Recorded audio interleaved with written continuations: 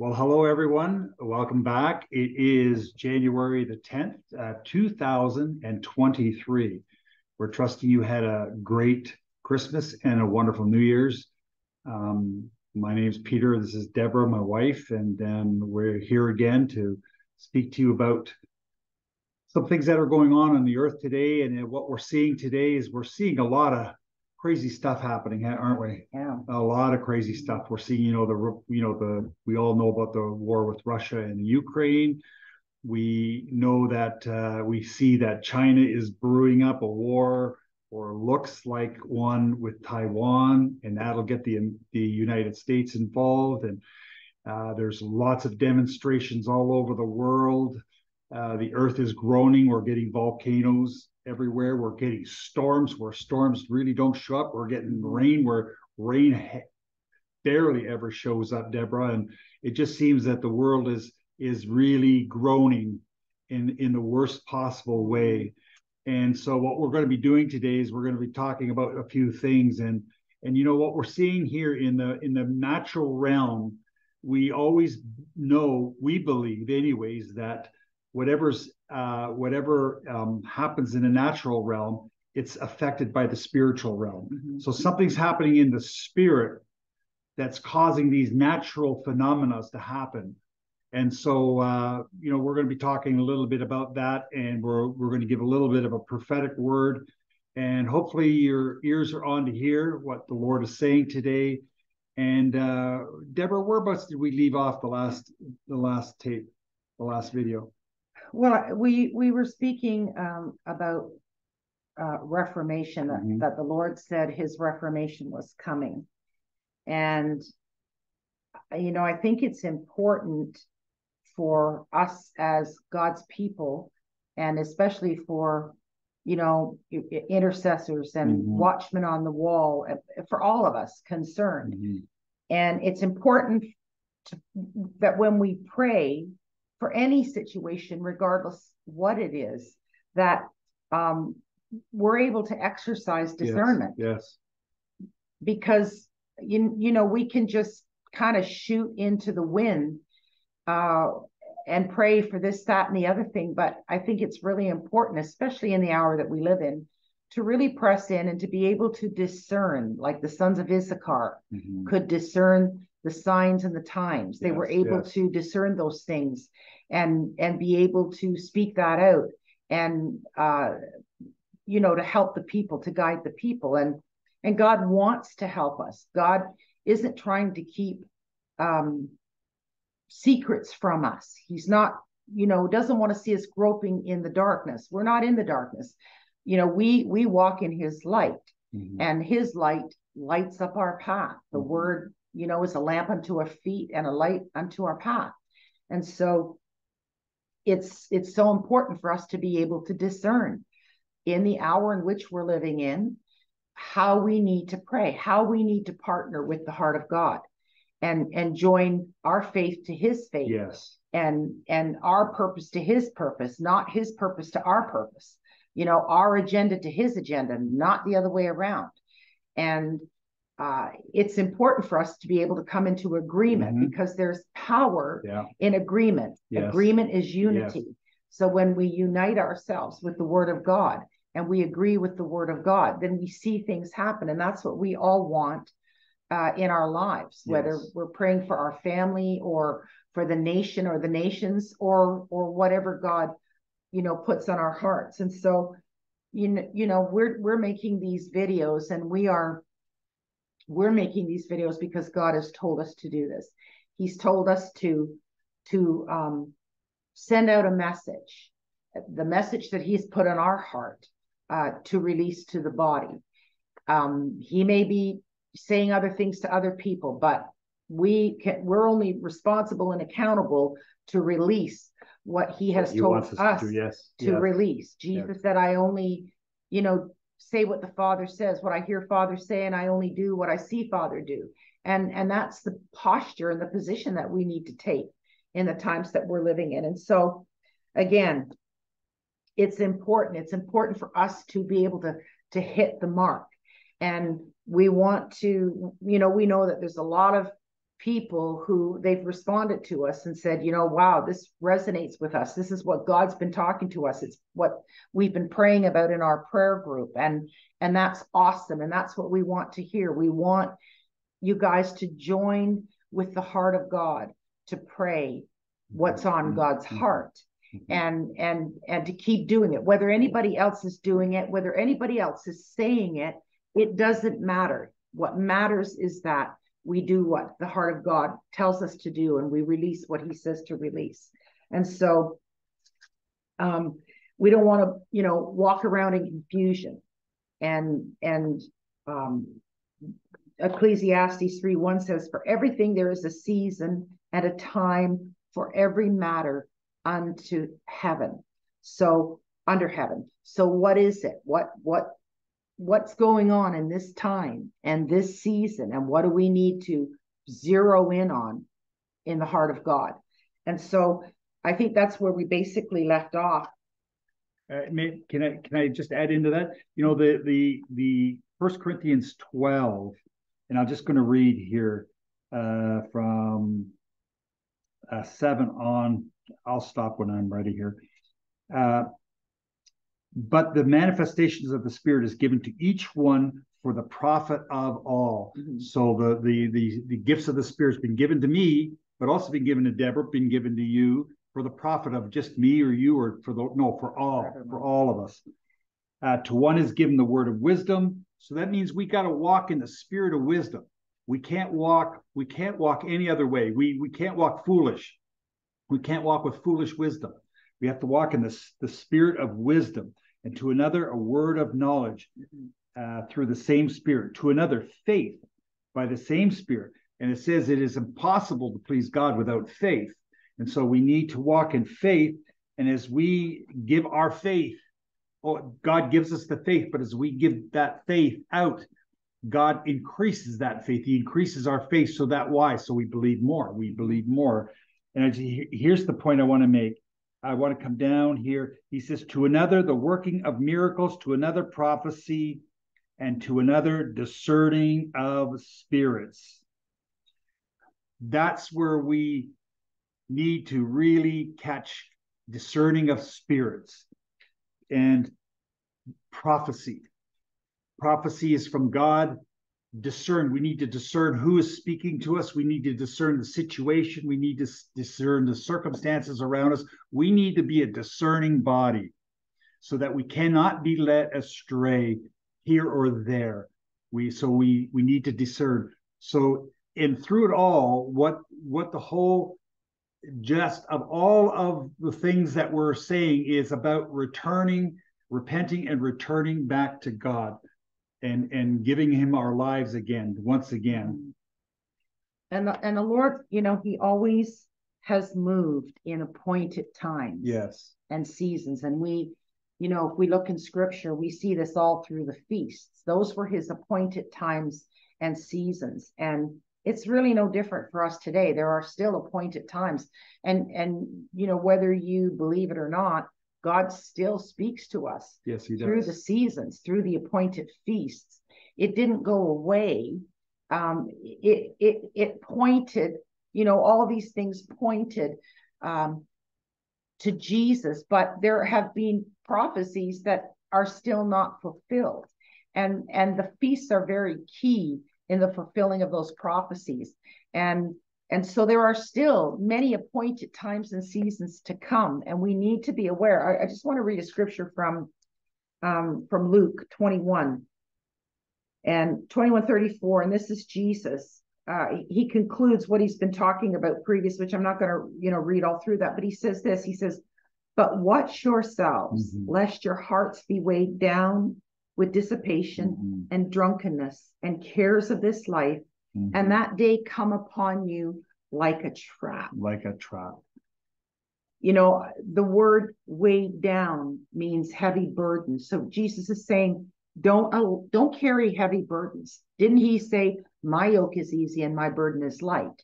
So if we're feeling weighed down and if we're burdened, we're not carrying his burden. We're carrying our own burden, and it's weighing us down. It's affecting us. Dissipation means self-indulgence, squandering money, overindulging in sensual pleasures. Jesus said, don't let your heart be weighed down by that. Drunkenness, excessiveness, intoxication, intemperate, cares, our cares about, visible and temporal things. I've never seen so much anxiety, and I see this in the church. Forget about the world. I mean, the world is riddled with fear, but guess what? The body of Christ is riddled with fear. Anxiety, anxiety, anxiety. It's terrible. And Jesus said, don't allow this to happen. Mm-hmm. Didn't he say perfect love casts out fear? He's the perfect love. Mm-hmm. So if we fill ourselves with more of him and more of his presence, then it pushes aside, it pushes out fear, and it gives fear no room to have havoc in our lives. Mm-hmm. And then he says in verse 35, for it will come upon all who dwell on the face of the earth, the unjust and the just, but stay awake at all times, praying that you may have strength to escape all these things that are going to take place and to stand before the Son of Man. So he was talking about, he was giving, I won't go into it. You guys can read it because we want to move on, because I've already gone over all this stuff before, but we need to stay awake, right? We need to build our core. What is our core? What's our core strength? It is our faith. That's it. We talk about building our core because it is the stabilizer to, our whole body. But what is the stabilization to our whole body as a Christian? It's our faith. It is our faith. So we need to build our core, build it up and keep it built up. Why? Because without faith, it's impossible to please God. So I think that's where we left off. So as Deborah's going to that place here, the message is today is about, part of it is returning, mm-hmm. repentance, to repent and to return. And you say, well, why do we need to repent? Well, when we look at the state of the church is not in a good place. And people say, well, they're doing good things. Yes, they're doing good things. It's awesome that we do good things. But when we look at the state of the church, when we look at the leaders of the church, when we look at pastors, we look at, different prophetic people, even the apostles, we look at the different functions and different roles, we see that sin is in the midst of it all. And, Paul gave strict warnings to some of the churches about the way they lived. And he wasn't talking to people, he was talking to the church, and he was talking to the leaders of the church. Mm-hmm. And these leaders of the church were fornicators. Mm-hmm. They had lust, they were adulterers, they just did whatever they wanted to do because they set their own rules. And that's what's happening to the church today. Wow, nothing has changed in 2,000 years since Paul. But that's the way the state of the church is today. I'm not saying all churches, but I'm saying that many in the churches today are in that state where there are adulteries, there's fornication, there's pornography, there's all kinds of greed, scandals, you name it, it's there. Mm-hmm. And that's what God is calling out to the church. He wants us to return, to repent and to return. And that's what Reformation is talking about. And I think we've mentioned this before in some of the other videos that, we're all praying for revival. Yes. But Reformation, it might go hand in hand with revival, but they are two different things. And let me just read to you what revival is. Revival signifies a renewal of spiritual life, a quickening of the powers of mind and heart, a resurrection from spiritual death. Before you, I just want to add on what that is. It's like a job or anything else. You're on this job day in, day out, day in and day out. All of a sudden it becomes monotonous, and all of a sudden it just becomes, an everyday thing, and you lose excitement. You lose that core value of what the company is about. You lose sight, you lose vision. Okay, you're losing vision. And so what happens is now you start to laze back and relax, and things get clouded. Mm-hmm. And that's revival, is where that comes all back to what was before. Like, how they say, go back to your first love, Deborah. Mm-hmm. It's coming back to your first love. It's being revived. It's being awakened. Reformation signifies reorganization, a change in ideas and theories, habits and practices, the act or process of changing religious, political, or societal institutions for the better. And in the past, there were 5 principles of Reformation which distinguished the reformers from the teaching of Rome. So we're, going back to that time. And it was number 1, Scripture alone, Christ alone, faith alone, grace alone, and glory to God alone. And Reformation is not something that man decides they're going to do in the church. This is a God idea, and this is brought on. It's proceeded. God precedes it. He begins it. It's an act of God, and in His covenant love, He directs His people back to His word and the proper worship of Him. That's what Reformation is. Because historically, whether it's biblical or closer to our time, historically, we can see the pattern repeat over and over and over again. It's human nature. Yes. And where, even in Joshua, we've talked about this before, and in Judges, and, the people would serve God as long as they had a strong leader to lead them. They would serve God. But when that leader passed on, the people immediately changed course and went back to idolatry. Somebody else had to be raised up, and they brought them back again. And as long as that person was in charge, and that was a godly person, but it doesn't matter. We see it over and over and over and over and over again. And every time we see it over and over and over and over again, it becomes more rampant. It becomes greater than the before. And we see a reformation going on in the world. We're seeing it right now, a reformation going on, a change of structure, a change of morals, a change of ethics. We're seeing things that would curdle someone's socks 50 years ago, what they're seeing today. And so there is a reformation going on in the world, but it's not a right reformation. They're going very left, very, very left. And they're being too liberal, and it's really a mockery of the kingdom of God. It's a mockery of the word of God. Everything that's in here is being mocked and being attacked in every sense of the way. The model of the word is being attacked. And what are we doing as Christians? Are we just sitting there and allowing the model of the Bible to be attacked? Or are we loving out? Are we reaching out? Are we trying to make the difference? Are we the light that we are called to be? And so Reformation is really important, church. It's very, very important. It's a place where people have laid their lives down to see the church reform, to grow, to go frontwards, forward. So Reformation is ridding our lives and our churches of mixture and compromise or error. In other words, friendship with the world. And James 4:4 warns us and says, adulterers and adulteresses, do you not know that whoever wants to be a friend of the world makes himself an enemy of God? James was not talking to the world. No. James was talking to God's people. Why was he saying these things? Because there were some pretty bad signs that were going on. So he was saying, don't be friends with the world, because if you want to be a friend with the world, you're making yourself an enemy of God. And if you want to be a friend of God, then you're going to be an enemy of the world. Persecution, right? But I want to be a friend of God. I don't care about the persecution. I want to be a friend of God. And so we know that the Lord is talking and has been, saying that His reformation is coming. And as church, going to church or being in a gathering, you will witness if leaders are not abiding in the word, that they're becoming the adulterous nation. You'll see the changes from the pulpit. You'll see the changes in the church. You'll see it. It happens. It always comes from the head down, but you'll see it bleed down. You'll see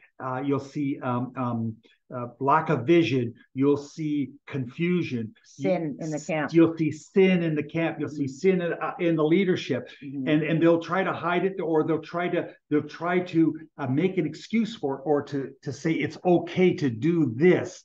But what you're to do is, we go back to 1 Corinthians 12. discern. You have to discern, sitting even in your own congregation, discern what's going around you to make sure that everything that's being said is from the word of God. That is our foundation. That is everything that we stand on, is the word. And so when you start seeing that, Deborah, you'll start seeing the church decay in every form, in every arena, in every area. You'll see it. Well, we've said this before, that, you know, for as long as I've been a believer, almost 50 years, I have heard people say, there's no power in the church. Where's the power in the church? Yeah. Where is the power in the church? Where is the power in the church? Why isn't there power in the church? What we have to ask ourselves some hard questions, you know, beloved. We need to ask these questions. We ask ourselves these questions. And I think that in the hour that we're living in, we know that desperate times are upon us. And we're starting to even hear worldly people say, you know, wow, the world's in pretty desperate shape, and people are aware of it. Mm-hmm.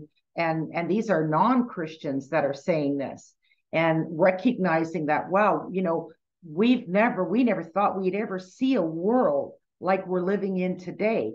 And it's frightening. It's an eye-opener. It's, well, whatever, it's an eye-opener, but it's alarming is the word that I wanted to use. And you know, we have said this also before, that in the hour that we're living in, if we are not postured in the place of intimacy, in the place of his presence, it's going to be very difficult, if not impossible, to stand. I didn't say that. The Lord has said that. The Lord told us that. And he told us that many, many years ago, but we are seeing it amplified even more now. So his reformation is coming. Mm-hmm. And it comes with fire to burn and to refine and to separate, to establish our identities. You know, are we going to, you know, the Bible says we serve a holy God, that God is holy. When he tells us to be holy because he's holy, it's not a suggestion. No. It's not a choice. It's a command. Be holy because I'm holy. If you want to align yourself with me, you need to be separate from things that skew that holiness and that cloud that holiness, that keep us from walking in a holy place with God. That's all about our character, because that's who God is. And to be holy means to develop and to walk in sanctification and develop our character, to become more and more and more like him by the renewing of our minds, and so on and so forth. So that's sort of a repeat or a prelude. Yeah. So, you know, there's been a lot of things that have taken place since, you know, we did our last video, and we're going to share some dreams and some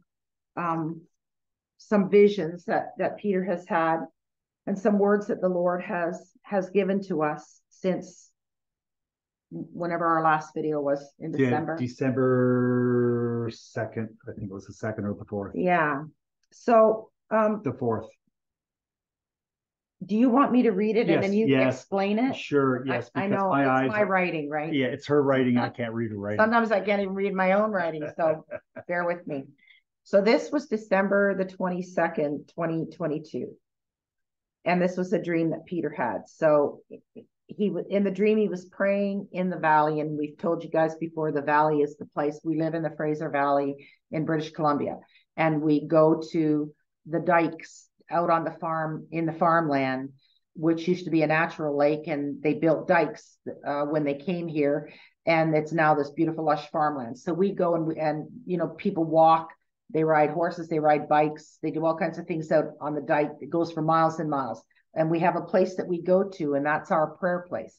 So often Peter, when the Lord speaks to him, you know, he speaks to us in a language that we understand. So once again, when he was in the dream, he was praying in the valley during the time of the crazy snowstorms. We had really we had a couple of weeks where we had unusually winter weather. Crazy winter weather. We don't normally get that kind of weather where we live in British Columbia, but it was nuts.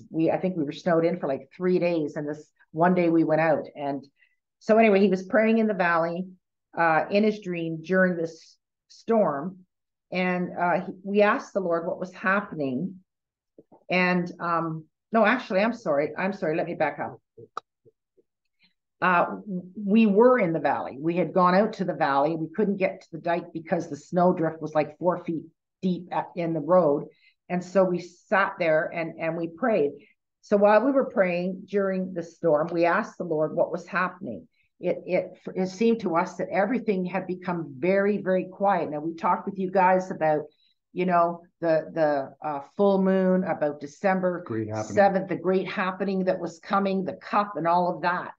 And then, whether I'm not sure what we were expecting. The Bible says that we see in part, and we know in part, and we prophesy in part. And often, God will build, and he'll add, and he will reveal as time goes on prophecies and words and dreams that are given to us. And so that's what we have been experiencing. And so we were just asking the Lord. We would go to the valley and it would be like dead silent. Yes. We would feel no activity, and yet we knew there was activity, and yet there was such a peace. Stillness. It was a peace, but it was still. Yes. It was like everything had come to a stop, and we were questioning the Lord, and we asked him about that train that Peter had seen a number of times, the Reformation. We asked him about the timeline, and we were maybe expecting a natural sign around the timeline of the 7th of December when we were talking to you guys. If you don't know what we're talking about, go back and watch the other videos. So as we soaked that night, Peter got a vision, and I'm going to tell you the vision, and he's going to explain it to you. So in the vision, first of all, he saw 2 words, and he saw the word question with a line, and then he saw the word answer.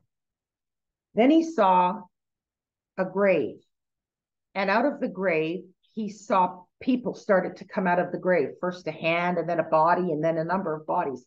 People were coming out of their graves. And then he saw, that train that we talked about originally. He saw this time the end of the train. He saw the last 2 cars and the caboose of the train. And then there was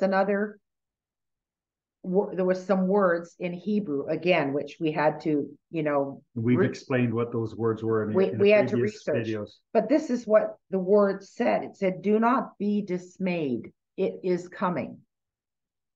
And then Peter saw a trumpet, and there were notes coming out of the trumpet. It was being sounded. And then there were trees all blown down. And then there was a wall.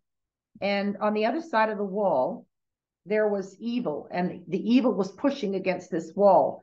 And it was trying to break through the wall. It was trying to breach the wall, but it couldn't get through. And then he heard the scripture, Psalm 30:5. And it says this: "For his anger only lasts for a moment, but his favor lasts a lifetime. Weeping may endure for the night, but joy comes in the morning." And that word night means temporary. Yeah. So weeping will temporarily be there. But joy, eternal restoration, it's going to come in the morning. So if you want to explain then what you were feeling, or what you were Well, we've been praying. We've asked people to pray over this situation that's called the Great Happening, and as we've been praying, we've noticed, that it seems to be like Deborah was saying, it's very quiet in the out in the front lines and stuff. Yeah. But in the natural, it seems quiet. It's so quiet, even the animals are startled by the quietness, kind of thing, right? But I see, the train, the people from the grave, to me was people waking up, coming out of the grave, It was that prayer that we've been praying and others have been praying, that we've been saying, arise, shine, for your light has come and the glory of the Lord has risen upon you. And that's speaking to the church, that we need to arise and shine. We need to rise, shine, for the light has come. And the glory, it's the glory of God that's on us. And we're starting to see people awakening now. They're starting to awaken. Well, so what does that mean to you? Arise, shine, for your light has come. Well, we're sleeping. We're not standing at our posts. We're not shining our light. We're not displaying the glory of the Lord. It's even though he says it's upon us, and if we're not eager inside to get out of our sleepy or slothfulness, then you know what, we're asleep. We need to awaken, and we're starting to see that awakening taking place. And they're rising from their grave, and they're taking their positions on the wall, and they're beginning to pray, and they're beginning to intercede on behalf of this great happening and what's going on. And I believe that's holding it back. I believe, but remember the word says, I can't hold it back for long, but I will hold it back. And so it's holding it back. And so that's what I believe is happening, is there's more people now as they're gathering, they're starting to take their positions, and they're praying and they're rising, and they're shining that light, the glory of God. Because it's on us. It's activated. God wants to activate his light, his glory upon us. He wants that activated. And if we don't do anything about it, we don't apply our faith to that, we can never activate that kind of that kind of move. So it's a raising from the grave. What do you got there, Deborah? You're going to read it? Okay. And so then I saw the two last cars in the caboose. It means the train has come. It's here. The train is here. And the first cars, the engine, the thrust of the train is come, and it's going. It's cutting into where it's supposed to be going. It's traveling and it's going. But right now it shows to me we're at the midst or at the middle, or plus the end of what's about to take place. So, where the word says down below, it says, be not dismayed, it's coming.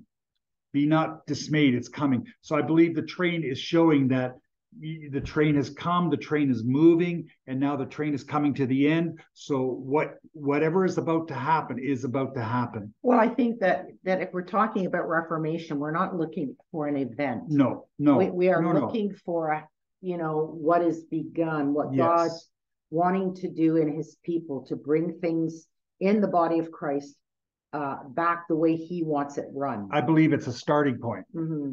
And then the trumpet to me it was the sound of the trumpets was the trumpets of angels, the trumpets of heaven. And it was so powerful. It was blowing trees down. Yeah. What's that? I'm looking at your drawing. It was so powerful. The notes were blowing trees down, but it was creating a wall, and evil was trying to breach that wall, but it couldn't, because the worship, I guess I would say, let's call it the worship of God, was so great, so grand. It had absolutely nothing on it that the evil could not even come against it. But trees represent our lives. Trees in Scripture, they represent us. And the fact that the sound that was being released from the trumpet, which was a heavenly sound, it was blowing over trees. Now, was it blowing over things in our lives? Does it mean humility? People were being, they were going face down. It could mean a number of things, but that God was releasing a sound that was causing people to go face down. Things were falling over, and the enemy was trying to come against that. Sorry, I won't take over. So the evil was trying to breach, but couldn't. It didn't have enough power, enough. It was trying to interfere with what was going on. Right? Yeah, it was, but it couldn't interrupt. It couldn't interfere with it at all. And what's the wall, do you think? Well, I think the wall it's a protection. It's a guard. It's something that it's like walls were always to keep people in or keep people out. So I think it was to keep the evil back, holding it back for that time. I think it's the declaration of God's people praying that is holding back. Absolutely. Because remember, the Lord said that He was going to hold back evil for a period of time. Yes. Remember? Oh, yes. And so, you know, the Lord just has been showing us in all of these little visions and pictures and things that what are you doing? He's doing something with his hands. I love I don't know what you're doing. I don't know your sign language. I so love you. Sign language. Oh, you're telling me that we have time. Oh, okay. Yes. This is our secret's out. He's trying to do this underneath and tell me I've got. Anyway, so this is what I've got. So we'll try to wrap it up. So okay. So what about the scripture, Peter? Weeping may endure. Can you read it again? For His anger only lasts a moment, but His favor lasts a lifetime. Weeping may endure for the night, but joy comes in the morning. Well, to me, it shows that there's. And you heard that in the. Yes, to me, it's telling me that it's showing me that there's some difficult times ahead. And it's going to cause some weeping at night. There's some difficult times ahead. And weeping doesn't mean it could be, you know, you're afraid or there's fear, but weeping could be your mourning, your dying to self. You're grieving over something, you're grieving. And it might be also standing in the gap and you're grieving. Or, you know, and you're still in the midst of all of this. You're not immune to this, what's going on. But the Lord says it's okay, because when the morning comes, there'll be joy, and joy is everlasting. It's eternal. It's not something joy can only be really true. Joy can only be found in the kingdom. You know, when the bottom line comes, when the end times are finally here, and it's the very end, in the place where there's two places to go. And one, there'll be a place where there's joy, peace, goodness. There'll be love. It'll be a wonderful place. And the other place will have none of that. It'll be absent. Everything will be absent of that. So that's a place I don't want to go to. Well, I think as we close this video, and we're going to continue with another video, but we're going to close this one off. You know, the one thing that we want to continually reinforce and repeat over and over again is that, you know, some people think this is a doom and a gloom message. No, I don't see it that way at all. Encouraging. This is very encouraging. I see a loving father warning his children of the dangers of wandering too far away from Him. It's you know, I always refer to parents. If you are parents, you know what I'm talking about. You don't want your kids to wander off. If you've ever lost a child in the store, like we have, and I'm sure many can attest to that, it's the worst feeling in the world. I can't even describe the feeling other than utter despair and terror. And God does not want us to wander. So as any good parent would do, you would warn your child of impending trouble or impending danger. Anything. You would do anything. And to so keep them from harm. You know, and sometimes we have to discipline our children because our children don't know any better. That's how they learn. And so God, you know, disciplines His children to teach us and to bring us into a good place, because, you know, John 10:10 says that the thief comes to steal, kill, and destroy, but I have come that they might have life, and life more abundant. That's his heart. The enemy's heart is to steal, to kill, and destroy. His heart is to give life abundant. Life more abundant. And whatever that entails, every good and perfect gift comes from the Father of light. And so He wants us to walk in light. And He's coming and He's saying to us, you know, there are some things in your lives that need to straighten up, people. There are some things that you've allowed in your life that maybe you don't even recognize shouldn't be there. But He's warning us that in what's coming, He has told us repeatedly, keep your eyes fixed on me and you'll be okay.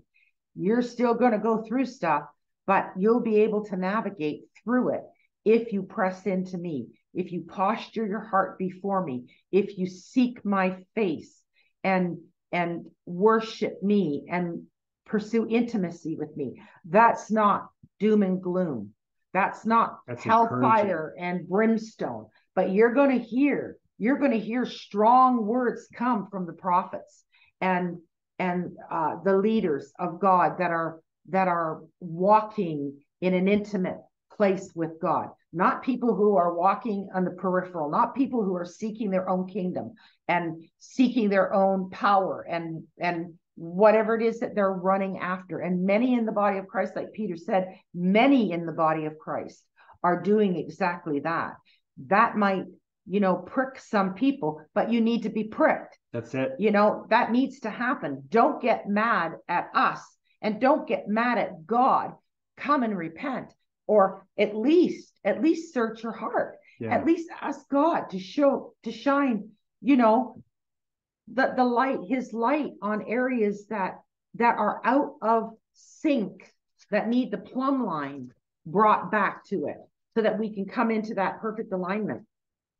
This is not about religion. It's not about control. It's not about any of those things. This is about a loving father who desires loving relationships with his children and wants us to have the same desires for him. So do you have something to yeah, I just want to read this. I just want to read this. 1 Corinthians 11. Paul says, I'll paraphrase it, but make sure you go to the scriptures. I'll paraphrase it. Paul says, everyone should examine their heart. Examine their heart from what? What, Deborah? Examine your heart from what? What would you examine your heart for? To make sure that our heart is right and pure. With God. With the Lord. Yes. With the Lord. Examine your heart. And he doesn't say do it once in a while. He doesn't say do it once a week. What does he say? Daily. Daily. Every day you should find a place in time and you should say and examine your heart. Where do you stand with God? Where do you stand with him? Where is it? And that's not a fear. No, it's not a fear, but it's what it's not doing. A fear thing. It's to see if you have drifted, to see if you've drifted apart. Like if it says, press towards the mark. Have you drifted any? And if you examine yourself, you probably would see that you have drifted. And so what the drifting is you want to now take your course back to where you were, back in that straight and narrow. That's what you want to do. As you're examining your heart, making sure your heart is right, you're getting back into that little place, that straight and narrow. And that is what the Lord wants us. Why? Because the time is drawing near, people, church, anyone who's listening. The time is drawing near that if we don't keep our bearings, we don't keep our head on our shoulders and keep it right, and we don't keep our heart right, then we can be sucked in by the storms of life. And I'm telling you, they're out there. They're out there everywhere you go. You can't say a word anymore without offending someone. It's almost impossible now to keep ahead of all the things that are going on. You can't. But one thing I can say is that if you keep your head in with the Lord, you keep your eyes fixed to him, it will make your life much simpler, much easier. So what we're asking, we're going to stop here and we're going to continue on to the next video because we don't want to make them too long. But as we stop here, I want to just say this. We are sounding an alarm, and the alarm is, people, we need to repent. We really do. We really need to look at ourselves. Pastors, you need to look at yourself. You need to look at where your mind is, pastors. I'm talking to you. I'm talking to people, period. You need to know, where is your mind? Where is your heart? You need to say, am I doing things that I shouldn't be doing? Do I feel conviction? Well, that's the Holy Spirit telling you, return, repent and return. Our message today is, church, you need to repent and return. It's not about going back to the Middle Ages and dress up like the Middle Ages and do the Middle Age thing. No, we're in the 21st century, but it means that we keep our heart right. Mm-hmm. We keep our motives right. We are moral. Mm-hmm. We have ethics about us.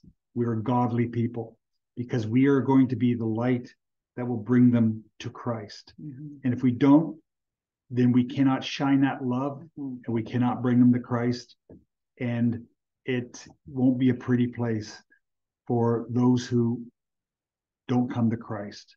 So we want to end with a prayer, and then we'll go to our next video. Mm-hmm. Yes. So Father, we love you. We really do love you. And Lord, we take this time now to examine our hearts. And Lord, we have seen, some of us have seen, Lord God, where we've erred and we've gone astray, and we want to repent. We want to repent, and we want to return back to our first love. We want to come back to that place. We don't want to miss out on the wonderful, beautiful things that you have for us, and that we can walk in communion with each other for eternity. And so, Lord God, today, Lord, I turn my life around. I turn my life around. I repent of all the things that have been contrary to the word of God. And I repent of those things. And I ask you, forgive me. And I want to return to you. I come to return to you. I come humbly to you, Lord God. But I know you will be like the prodigal son and the father. You will greet us with open arms. And you will put a ring upon our finger and a robe around us. And you will serve the fattest calf for us, Lord God. So, Father, I pray that in the name of Jesus. And so, Lord, so I ask the people today, really examine your hearts. Be really serious about your life. No one else is going to be serious for you. Be serious. We ask this in the name of Jesus. Amen. Amen. Amen. Well, we'll see you next video, and God bless you. And we love you very, very, very, very much. And the Lord loves you. Amen. Amen.